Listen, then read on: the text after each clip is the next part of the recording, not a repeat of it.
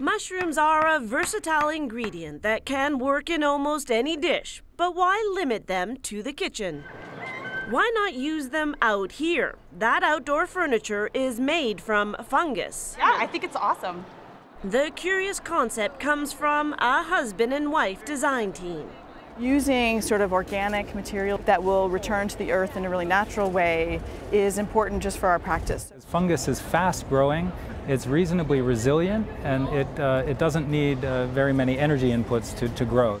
The duo made the benches by first allowing mushroom roots or mycelium to grow in sawdust. After that, the mixture was packed into molds and left for 5 days. It's about the same or a little bit stronger than most polystyrene foams. While furniture is the focus here, the mushroom-based material is also being used to produce home insulation, fiberboard, and packaging products.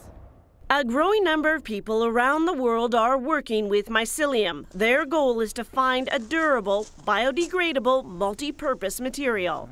You can make so many types of things out of this material. Philip Ross heads a San Francisco company dedicated to making things out of mushrooms. He wants his products to replace non-organic materials like styrofoam and plastic. Anybody who's concerned about the chemicals or of the toxic effect of longer lasting plastics, they should absolutely be thinking about these types of things. Mushrooms are far from mainstream in the manufacturing world, but several companies like IKEA are now exploring their uses.